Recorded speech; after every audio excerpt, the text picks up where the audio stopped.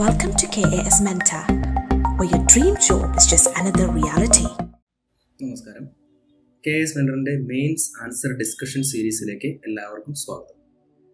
ഇന്ന് നമ്മൾ ഡിസ്കസ് ചെയ്യുന്നത് എൻവയോൺമെന്റ് എന്ന് പറയുന്ന പോർഷനിലെ ഡിസാസ്റ്റർ മാനേജ്മെന്റ് എന്ന് പറയുന്ന ടോപ്പിക്കാണ്.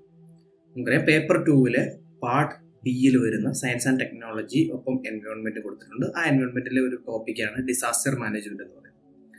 ഡിസാസ്റ്റർ മാനേജ്മെന്റ് എൻവയോൺമെന്റിന്റെ ഭാഗമായിട്ട് മാത്രമല്ല, ജോഗ്രഫിയുടെ ഭാഗമായിട്ടും ഡിസാസ്റ്റർ മാനേജ്മെന്റ് എന്ന് പറയുന്ന ടോപ്പിക്ക് ഉണ്ട് എന്ന് ഓർക്കുക. സോ നിങ്ങൾ ഇതുവരെ ഈ ചാനൽ സബ്സ്ക്രൈബ് ചെയ്തിട്ടില്ലെങ്കിൽ ഇപ്പോൾ തന്നെ ഈ ചാനൽ സബ്സ്ക്രൈബ് ചെയ്യുകയും ബെല്ലൈക്കൺ ക്ലിക്ക് ചെയ്യുകയും ചെയ്യുക, ഇതുപോലുള്ള വീഡിയോസ് എല്ലാം കൃത്യസമയത്ത് കിട്ടുന്നതിന് വേണ്ടി. അപ്പോൾ നമുക്ക് ഡിസ്കഷനിലേക്ക് കടക്കാം. സോ 2 മാർക്കിന്റെയും 5 മാർക്കിന്റെയും 10 മാർക്കിന്റെയും ഓരോ ചോദ്യങ്ങളാണ് ഡിസാസ്റ്റർ മാനേജ്മെന്റ് എന്ന് പറഞ്ഞിട്ടുള്ള ഈ പോർഷനിൽ നിന്ന് നമ്മൾ ഡിസ്കസ് ചെയ്യുന്നത്. സോ ആദ്യത്തെ 2 മാർക്കിന്റെ ക്വസ്റ്റ്യൻ നോക്കാം. What is the difference between A Hazard and A disaster? ഒരു ഹസാർഡും ഒരു ഡിസാസ്റ്ററും തമ്മിലുള്ള വ്യത്യാസം എന്താണെന്നാണ് ചോദിച്ചിരിക്കുന്നത്.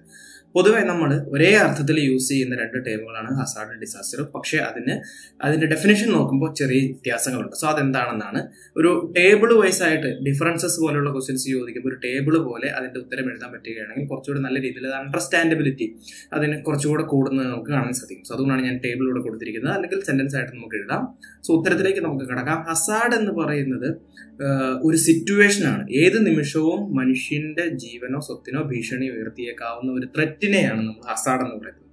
അതേസമയം ഡിസാസ്റ്റർ എന്ന് പറയുന്നത് ഓൾറെഡി മനുഷ്യന്റെ ജീവനും സ്വത്തിനും ഡാമേജ് സംഭവിപ്പിച്ച ഒരു ഇൻസിഡന്റിനെയാണ് നമ്മൾ ഡിസാസ്റ്റർ എന്ന് പറയുന്നത്. സോ അപ്പം കടലിൽ ഒരു സുനാമി പോലെ എന്തെങ്കിലും ഒരു സംഭവം ഉണ്ടായി അത് ഉയർന്നു വരികയാണെന്ന് പറയുന്ന ആ ഒരു സിറ്റുവേഷനെയാണ് നമ്മൾ ഹസാർഡ് എന്ന് പറയുന്നത്. പക്ഷേ സുനാമി കരയിലേക്ക് അടിച്ചു കയറി കഴിഞ്ഞ് ആൾക്കാരുടെ ജീവനും സ്വത്തിനും നാശനഷ്ടം സംഭവിച്ചു കഴിയുമ്പോൾ നമ്മളതിനെ ഡിസാസ്റ്റർ എന്ന് പറയും. ഇതാണ് ഹസാർഡും ഡിസാസ്റ്ററും തമ്മിലുള്ള വ്യത്യാസം. സോ നമുക്ക് 2-3 ഡിഫറൻസസ് കൂടി നോക്കാം.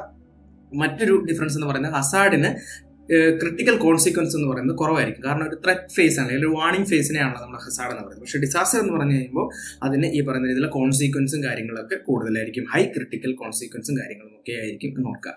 ഇനി ഹസാർഡ് എന്ന് പറയുന്ന സംഭവം കുറച്ച് നമ്പർ ഓഫ് ഇവന്റ്സ് അല്ലെങ്കിൽ ഒരു സീരീസ് ഓഫ് ഇവന്റ്സിന് ശേഷം മാത്രമാണ് അതൊരു ഫുൾ ഷേപ്പ് അല്ലെങ്കിൽ പൂർണ്ണ രൂപം പ്രാപിക്കുന്നത്. പക്ഷേ ഡിസാസ്റ്റർ അങ്ങനെയല്ല, പെട്ടെന്ന് തന്നെ ഡിസാസ്റ്റർ അതിന്റെ പൂർണ്ണ രൂപം പ്രാപിക്കുകയും അതിന്റെ സിവിയർ എഫക്ട്സ് നമുക്ക് കാണാൻ സാധിക്കുകയും ചെയ്യും. ഇതൊക്കെയാണ് എന്താ പറയുക ഈ പറയുന്ന ഹസാർഡ് ഡിസാസ്റ്റർ തമ്മിലുള്ള മേജർ ആയിട്ടുള്ള ഡിഫറൻസസ് എന്ന് പറയുന്നത്. ഇനി നമുക്ക് 2ാമത്തെ ക്വസ്റ്റ്യൻ നോക്കാം. 5 മാർക്കിന്റെ ക്വസ്റ്റ്യൻ ആണ്. Explain the land slide and it's causes. What steps can be taken to reduce the land slide risk in Kerala Highlands? So എന്താണ് ലാൻഡ് സ്ലൈഡ്, അതിന്റെ കാരണങ്ങൾ എന്തൊക്കെയാണ്, കേരളത്തിന്റെ ഉയർന്ന പ്രദേശങ്ങളിൽ അല്ലെങ്കിൽ കേരള ഹൈലാൻഡ്സിൽ ലാൻഡ് സ്ലൈഡിന്റെ റിസ്ക് കുറയ്ക്കാൻ വേണ്ടി നമുക്ക് എന്തൊക്കെ സ്റ്റെപ്പ് എടുക്കാൻ സാധിക്കും എന്നാണ് ക്വസ്റ്റ്യനിൽ ചോദിച്ചിരിക്കുന്നത്. സോ നമ്മൾ ഈ ക്വസ്റ്റ്യന്റെ 3 പാർട്ടുണ്ട്. ആ 3 പാർട്ടിനെ നമ്മൾ കൃത്യമായിട്ട് അഡ്രസ് ചെയ്യുക. ആദ്യം ലാൻഡ് സ്ലൈഡ് എന്താണെന്ന് പറയുക. ലാൻഡ് സ്ലൈഡ് എന്ന് പറയുന്നത് it is A hydro geological Hazard. അതായത് വാട്ടറിന്റെ ആക്ഷനും അതുപോലെ തന്നെ എർത്തിന്റെ ആക്ഷനും ഒരുപോലെ വരുന്ന ഒരു ഹസാർഡിനെയാണ് നമ്മൾ ലാൻഡ് സ്ലൈഡ് എന്ന് പറയുന്നത്. Collapse of A mass of earth and from A mountain or cliff. അതായത് ഒരു ഹ്യൂജ് മാസ് ഓഫ് എർത്ത് ഒന്നിച്ച് താഴേക്ക് ഒഴുകി വരുന്നതിനെയാണ് നമ്മൾ ഈ ലാൻഡ് സ്ലൈഡ് എന്ന് പറഞ്ഞുകൊണ്ട് ഉദ്ദേശിക്കുന്നത്.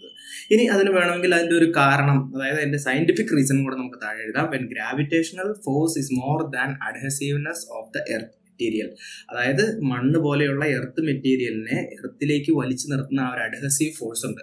അതിനേക്കാൾ കൂടുതലായി എപ്പോഴാണോ ഗ്രാവിറ്റേഷണൽ ഫോഴ്സ് ആ ഒരു മാസിന്റെ മുകളിൽ ആക്ട് ചെയ്യുന്നത് അപ്പോഴാണ് ലാൻഡ് സ്ലൈഡ് സംഭവിക്കുന്നത് എന്നാണ് അതിന്റെ സയന്റിഫിക് റീസൺ ആയിട്ട് പറയുന്നത്.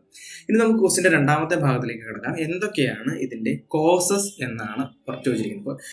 എർത്തിനെ ലൂസൺ ചെയ്യുന്ന ഏതൊരു ആക്ടിവിറ്റിയും നമുക്ക് ലാൻഡ് സ്ലൈഡിന്റെ കോസ് ആയിട്ട് പറയാൻ പറ്റും. ഹെവി റെയിൻ, വലിയ രീതിയിൽ മഴ പെയ്ത് കഴിയുമ്പോൾ വെള്ളം ഭൂമിക്കുള്ളിലേക്ക് ഇറങ്ങിയിട്ട് ഈ മണ്ണിനെ ലൂസൺ ചെയ്ത് കഴിഞ്ഞാൽ ലാൻഡ് സ്ലൈഡ് നടക്കും. അതുപോലെ തന്നെ ഡീഫോറസ്റ്റേഷൻ, മരങ്ങൾ വെട്ടി നശിപ്പിച്ച് കഴിയുമ്പോൾ അതിന്റെ വേരിന്റെ ആ ഒരു പുള്ളിംഗ് ഫോഴ്സ് ഇല്ലാതെ വരുമ്പോഴത്തേനും എർത്ത് ലൂസൻസ് ആയ താഴേക്ക് പോകും. അതുപോലെ earth cake and volcanic eruption. Earth കേക്കും വോൾക്കാനിക് ഇറപ്ഷൻ നടക്കുമ്പോൾ ഹെവി എനർജി റിലീസ് ആവുന്നതിന്റെ ഭാഗമായിട്ട് ഒരു ഷെയ്ക്കിംഗ് ഉണ്ടാകും. ആ ഷേക്കിങ്ങിന്റെ ഭാഗമായിട്ട് എർത്ത് ലൂസൺ ആവുകയും അത് ലാൻഡ് സ്ലൈഡിന് കാരണമാവുകയും ചെയ്യും. അതുപോലെ തന്നെ ഇംപ്രോപ്പർ ഡെവലപ്മെന്റ്, അതായത് ചിലപ്പോൾ സെൻസിറ്റീവ് ആയിട്ടുള്ള ഏരിയാസ് ആയിരിക്കും അല്ലെങ്കിൽ ഈ ലാൻഡ് സ്ലൈഡ് പ്രോൺ ആയിട്ടുള്ള ഏരിയാസ് ആയിരിക്കും. അവിടെ ഇല്ലീഗൽ ആയിട്ടുള്ള ഇംപ്രോപ്പർ ആയിട്ടുള്ള ഡെവലപ്മെന്റ് ആക്ടിവിറ്റീസും കാര്യങ്ങളൊക്കെ നടത്തി കഴിയുമ്പോൾ അത് എർത്തിനെ ലൂസൺ ആവുന്നതിന് കാരണമാകും. അതുപോലെ ഷിഫ്റ്റിംഗ് അഗ്രികൾച്ചർ എന്ന് പറഞ്ഞു കഴിഞ്ഞാൽ കുറച്ചുകൂടെ പ്രിമിറ്റീവ് മെത്തേഡ് ഓഫ് അഗ്രികൾച്ചർ ആണ്. നമ്മൾ സ്ലാഷ് ആൻഡ് ബേൺ അഗ്രികൾച്ചർ എന്നൊക്കെ പറയുന്നത് പോലെ ഒരു സ്ഥലം വെട്ടിയൊരുക്കി കൃഷി ചെയ്തതിന് ശേഷം കുറച്ച് കാലം കഴിഞ്ഞ് ആ സ്ഥലം അങ്ങനെ തന്നെ ഇട്ടിട്ട് അടുത്തൊരു സ്ഥലത്ത് പോയി കൃഷി ചെയ്യുന്നതിനാണ് നമ്മൾ ഷിഫ്റ്റിംഗ് കൾട്ടിവേഷൻ എന്ന് പറയുന്നത്. അപ്പോൾ മണ്ണ് കിളച്ച് മറിക്കുന്നതിന്റെ ഭാഗമായിട്ട് എർത്ത് ലൂസിനാവുകയും പിന്നീട് അത് ആ ഭൂമി തരിശാക്കിയിട്ട് കഴിയുമ്പോൾ അത് ലാൻഡ് സ്ലൈഡിന് കൂടുതൽ കാരണമാവുകയും ചെയ്യും. അതുപോലെ തന്നെ കേരളത്തിലെ സംബന്ധിച്ചിടത്തോളം ഇമ്പോർട്ടൻ്റ് ആയിട്ടുള്ള ഒരു റീസൺ ആയിട്ട് പറഞ്ഞിരുന്നത് ഈ ഇല്ലീഗൽ മൈനിങ് ആൻഡ് ക്വാറിയിങ് എന്ന് പറയും. നമ്മുടെ കേരളത്തിൽ ലാൻഡ് സ്ലൈഡ് സംഭവിച്ച അല്ലെങ്കിൽ കേരള ഫ്ലഡിന്റെ സമയത്ത് ലാൻഡ് സ്ലൈഡ് സംഭവിച്ച സ്ഥലങ്ങളിലെ എല്ലാം ചുറ്റുപാടുകളിൽ ഇല്ലീഗൽ അല്ലെങ്കിൽ ലീഗൽ ആയിട്ടുള്ളതുമായിട്ടുള്ള ക്വാറിങ്ങും കാര്യങ്ങളൊക്കെ നടക്കുന്നുണ്ടായിരുന്നു. ഈ ക്വാറിങ് ഒക്കെ നടക്കുമ്പോൾ എർത്ത് ലൂസിനാവുന്നതിനൊക്കെ അത് കാരണമാവുന്നതെന്ന് പറയുന്നുണ്ട്. സോ ഇതൊക്കെയാണ് പൊതുവെ ലാൻഡ് സ്ലൈഡിന്റെ കോസസ് ആയിട്ട് പറയുന്നത്. ഇനി ക്വസ്റ്റിന്റെ നമുക്ക് മൂന്നാമത്തെ പോർഷനെ നമുക്ക് അഡ്രസ് ചെയ്യാം. കേരളത്തിന്റെ ഹൈലാൻഡ്സിൽ ലാൻഡ് സ്ലൈഡ് കുറയ്ക്കുന്നതിന് വേണ്ടി എന്തൊക്കെ മെഷേഴ്സ് സ്വീകരിക്കാം? സോ നമുക്ക് ഒന്നാമത്തെ കാരണമായിട്ട് തന്നെ പറയാം, fragile ഏരിയാസിലെ quarrying and mining stop ചെയ്യുക എന്നുള്ളത് ഒരു ഇമ്പോർട്ടന്റ് സൊല്യൂഷൻ ആയിട്ട് പറയാം. അതുപോലെ തന്നെ ഡീഫോറസ്റ്റേഷൻ സ്റ്റോപ്പ് ചെയ്യേണ്ടത് ഒരു ഇമ്പോർട്ടന്റ് ആയിട്ടുള്ള സംഭവമാണ്. അതുപോലെ തന്നെ റിസ്കി ഏരിയാസിലെ ഇല്ലീഗൽ ആക്ടിവിറ്റീസോ അല്ലെങ്കിൽ ലീഗലായിട്ട് പോലും ആക്ടിവിറ്റീസ് നടത്താതിരിക്കാൻ വേണ്ടിയിട്ടുള്ള ലോയും കാര്യങ്ങളൊക്കെ ഇനാക്ട് ചെയ്യുക എന്നുള്ളത് ഇമ്പോർട്ടന്റ് ആയിട്ടുള്ള സൊല്യൂഷനാണ്.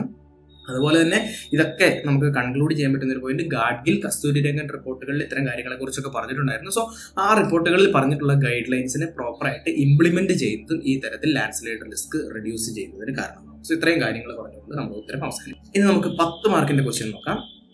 Disaster management should be response as well as precaution oriented.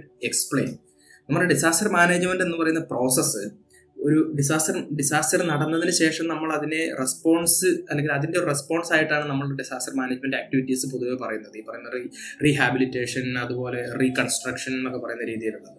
പക്ഷേ അതിൽ നിന്ന് മാറിയിട്ട് ഒരു പ്രിക്കോഷൻ ഓറിയന്റഡ് കൂടി ആവണം ഡിസാസ്റ്റർ മാനേജ്മെന്റ് എന്ന് പറഞ്ഞാൽ ഡിസാസ്റ്റർ വരുന്നതിന് മുൻപേ തന്നെ നമ്മൾ ചില ആക്ഷൻസ് സ്വീകരിക്കണം. അതാണ് ഫസ്റ്റ് സെന്റൻസിൽ അല്ലെങ്കിൽ സ്റ്റേറ്റ്മെന്റിൽ പറഞ്ഞിരിക്കുന്നത്.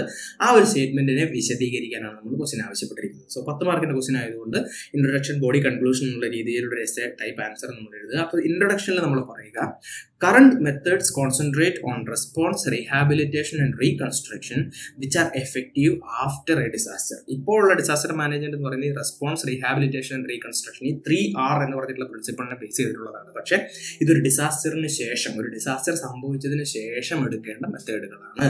പക്ഷേ അതൊരു പ്രീ ഡിസാസ്റ്റർ ഓറിയന്റഡ് കൂടി ആയിരിക്കണം. ഡിസാസ്റ്ററിന് മുമ്പ് അല്ലെങ്കിൽ പ്രിക്കോഷൻ ആയിട്ട് നമ്മൾ എന്തൊക്കെ ചെയ്യണം, ആ ഒരു ഗൈഡ് ലൈൻസും കൂടി ആഡ് ചെയ്തുകൊണ്ട് വേണം നമ്മുടെ ഡിസാസ്റ്റർ മാനേജ്മെന്റ് നടക്കാൻ എന്നാണ് നമ്മൾ ഇൻട്രൊഡക്ഷൻ പറയുന്നത്. സോ എന്താണ് അതിനുള്ള കാരണം? അതിന്റെ എക്സാമ്പിൾസ് ഒക്കെ നമുക്ക് ബോഡിയിൽ പറയാം.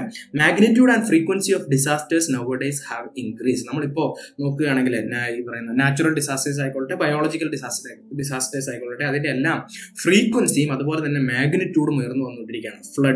ഫ്ലഡ് സംഭവിക്കാത്ത സ്ഥലങ്ങളിൽ വരെ ഇപ്പോൾ ഫ്ലഡ് സംഭവിക്കുന്നു.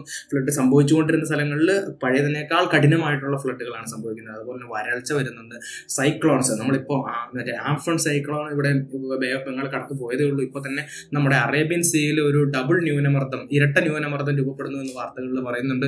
സോ ഇത്തരം കാര്യങ്ങളൊക്കെ പണ്ട് കാലത്തുള്ളതിനേക്കാൾ കൂടുതൽ ഫ്രീക്വന്റ് ആയിട്ട് നടന്നുകൊണ്ടിരിക്കുകയാണ്. ആംഫൺ എന്ന് പറയുന്ന ഒരു സൂപ്പർ സൈക്ലോൺ ആയിരുന്നു. സോ അങ്ങനെയുള്ള കാര്യങ്ങൾ വരുന്നുണ്ട്. അതുപോലെ തന്നെ എർത്ത്ക്വേക്ക്, അതുപോലെയുള്ള സംഭവങ്ങളൊക്കെ പണ്ട് നടന്നതിനേക്കാൾ കൂടുതൽ ഫ്രീക്വന്റ് ആയിട്ട് നടക്കുന്നു. അതിന്റെ മാഗ്നിറ്റ്യൂഡ് അല്ലെങ്കിൽ അതിന്റെ ഡിവാസ്റ്റേറ്റിംഗ് എഫക്ട് എന്ന് പറയുന്നത് പണ്ടത്തേതിനേക്കാൾ കൂടുതലാണ് നമുക്ക് കാണാൻ പറ്റും. പിന്നെ അത് മാത്രമല്ല, new types of disasters, especially biological disasters, നമ്മൾ ഒരിക്കലും കാണാത്ത രീതിയിലുള്ള COVID-19 പോലെയുള്ള ബയോളജിക്കൽ ഡിസാസ്റ്റേഴ്സ് അൺപ്രസിഡന്റഡ് ആയിട്ടുള്ള അല്ലെങ്കിൽ നമ്മൾ പ്രതീക്ഷിക്കാത്ത രീതിയിലുള്ള ഡിസാസ്റ്റേഴ്സ് വന്നുകൊണ്ടിരിക്കുകയാണ്. സോ ഇതിനെയൊക്കെ കൺട്രോൾ ചെയ്യണമെങ്കിൽ നമ്മൾ എന്ത് ചെയ്യണം? ഇതാണ് ഇപ്പോഴത്തെ ഡിസാസ്റ്ററിന്റെ സിറ്റുവേഷൻ എന്ന് പറയുന്നത്. ഇവിടെ എങ്ങനെയാണ് pre disaster and post disaster type of management നമ്മൾ നടത്തേണ്ടതെന്നാണ് പറയുന്നത്. ഇപ്പോൾ പ്രധാനമായിട്ടും എക്സ്പേർട്സ് പറയുന്നത് എന്താണെന്ന് വെച്ചാൽ, ഒരു നാച്ചുറൽ ഡിസാസ്റ്റേഴ്സ് അല്ല, അതിന്റെ പിന്നിലേക്ക് നോക്കിക്കഴിഞ്ഞാൽ മാൻമെയ്ഡ് ആയിട്ടുള്ള റീസൺസ് നമുക്ക് കാണാൻ കഴിയും എന്നുള്ളതാണ്. അപ്പോൾ ലാൻഡ് സ്ലൈഡ് ആയിക്കൊള്ളട്ടെ, ഫ്ലഡ് ആയിക്കൊള്ളട്ടെ, ഇതുപോലുള്ള ഏത് ഡിസാസ്റ്റർ ആണെങ്കിലും അതിന്റെ ഇപ്പോൾ ഫ്ലഡ് എന്ന് പറയുന്നത് ഇംപ്രോപ്പർ അർബനൈസേഷൻ ആണ് ഫ്ലഡിന്റെ കാരണം, അല്ലെങ്കിൽ ഡ്രെയിനേജ് സിസ്റ്റം ഒക്കെ പ്രോപ്പറായിട്ട് ഡെവലപ്പ് ചെയ്യാത്തതാണ് ഫ്ലഡിന്റെ കാരണമായിട്ട്, അല്ലെങ്കിൽ റിവർ മാനേജ്മെന്റ് പ്രോപ്പറായിട്ട് നടത്താത്തതുകൊണ്ടാണ് ഫ്ലഡിന്റെ കാരണമായിട്ട് പറയുന്നത്.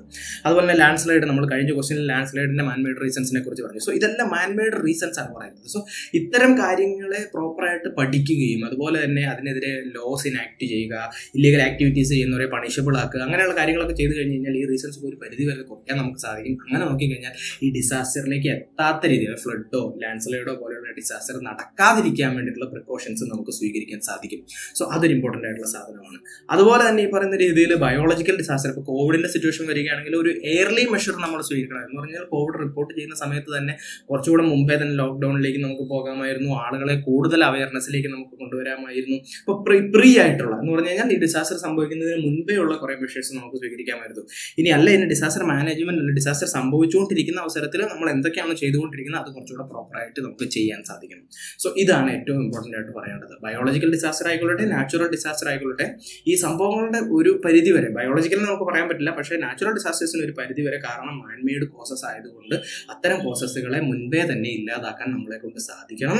ബയോളജിക്കൽ ഡിസാസ്റ്റർ ആണെങ്കിൽ കൂടിയും അതിനെക്കുറിച്ച് യാതൊരു വിധത്തിൽ അൺപ്രസിഡന്റഡ് ആയിട്ടുള്ള ഡിസാസ്റ്റർ ആണ്, അതിനെക്കുറിച്ചുള്ള കൂടുതൽ പഠനങ്ങളോ കാര്യങ്ങളോ നടക്കാത്തതുകൊണ്ട് നേരത്തെ തന്നെയുള്ള മിറ്റിഗേഷൻ എഫേർട്സും കാര്യങ്ങളൊക്കെ നമ്മൾ സ്വീകരിക്കണം. അതുകൊണ്ട് ഇതാണ് നമുക്ക് ചെയ്യേണ്ടത്. ഡിസാസ്റ്റർ മാനേജ്മെന്റ് എന്ന് പറഞ്ഞു കഴിഞ്ഞാൽ ഡിസാസ്റ്ററിന് ശേഷം നടത്തേണ്ട കാര്യങ്ങൾ മാത്രമല്ല, ഒരു ഡിസാസ്റ്ററിന് മുൻപേ തന്നെ നമ്മുടെ പ്രിപ്പയർഡ്നെസ്സിന് കൂടെ അത് സഹായിക്കണം. കാരണം ഒരു റിപ്പോർട്ട് കഴിഞ്ഞ വർഷം പുറത്തു വന്നിരുന്നു, അതിനകത്ത് പറഞ്ഞിരുന്നത് ഈ ഡിസാസ്റ്ററുകൾ നടക്കാതിരിക്കാൻ വേണ്ടിയിട്ടുള്ള മെഷേഴ്സ് നേരത്തെ സ്വീകരിച്ചിരുന്നു എങ്കിൽ ഡിസാസ്റ്ററിന് ശേഷം നമ്മൾ ചെലവഴിച്ച പൈസയുടെ 10-20% മാത്രമേ ചെലവഴിക്കേണ്ടി വരികയുണ്ടായിരുന്നുള്ളൂ എന്നാണ് പറയപ്പെടുന്നത്. സോ എക്കണോമിക്കലിയും അത് തന്നെയാണ് ബെനിഫിഷ്യൽ ആയിട്ടുള്ള ഒരു പ്രോസസ്സ് എന്ന് പറഞ്ഞുകൊണ്ട് നമ്മുടെ ഉത്തരത്തെ നമ്മൾ കൺക്ലൂഡ് ചെയ്യുക. Disaster management should be response oriented four unprecedented disasters like biological origin, but it should be more precaution oriented when it comes to natural disasters and man-made disaster. നമുക്ക് അറിയാത്ത, നമ്മൾ പ്രതീക്ഷിക്കാത്ത രീതിയിലുള്ള ഡിസാസ്റ്റർ വരികയാണെങ്കിൽ നമുക്ക് ഒരിക്കലും നേരത്തെ തന്നെ മെഷേഴ്സ് എടുക്കാൻ സാധിക്കില്ല, പക്ഷേ കുറച്ചുകൂടെ നേരത്തെ നമ്മൾ ആക്ട് ചെയ്യണം. പക്ഷേ നമ്മൾ പ്രതീക്ഷിക്കുന്ന രീതിയിലുള്ള, നമുക്ക് അറിയാവുന്ന രീതിയിലുള്ള ഡിസാസ്റ്റേഴ്സും കാര്യങ്ങളൊക്കെ നടക്കുമ്പോൾ നേരത്തെ തന്നെ പ്രിക്കോഷൻ മെഷേഴ്സ് നമ്മൾ സ്വീകരിച്ച് അതിനെ ചെറുക്കാൻ അല്ലെങ്കിൽ അത് വരാതിരിക്കാനുള്ള മെഷേഴ്സ് നമ്മൾ സ്വീകരിക്കണം എന്നുള്ളതാണ്. പിന്നെ അവസാനം prevention is always better than cure, അതുപോലെയുള്ള സ്റ്റേറ്റ്മെന്റുകളൊക്കെ യൂസ് ചെയ്ത് നമുക്ക് നമ്മുടെ ഉത്തരം കൺക്ലൂഡ് ചെയ്യാം. സോ ഇതാണ് നമ്മൾ ഈ ഒരു പോർഷനിൽ നിന്ന് 3 ക്വസ്റ്റ്യൻസ് ഡിസ്കസ് ചെയ്യുന്നത്. ഇതുപോലെയുള്ള പോർഷൻസും കാര്യങ്ങളും ഒക്കെ നിങ്ങൾക്ക് കൃത്യസമയത്ത് ലഭിക്കാൻ വേണ്ടി നിങ്ങൾ ഇപ്പോൾ തന്നെ ഈ ചാനൽ സബ്സ്ക്രൈബ് ചെയ്യുകയും അതുപോലെ തന്നെ ബെല്ലൈക്കൺ ക്ലിക്ക് ചെയ്യുകയും ചെയ്യുക. ഇതുപോലത്തെ കൂടുതൽ സെഷൻസുമായിട്ട് ഞങ്ങൾ വീണ്ടും വരുന്നതായിരിക്കും. Thank you. As the media reports, the 2021 KAS exam notification will be out soon. In the first KAS preliminary examination, 67% of our students cleared the prelims. The first and only institute in Kerala to achieve this outstanding result. All this because of the trust we gained. We are mentoring our students for the changing pattern of exams.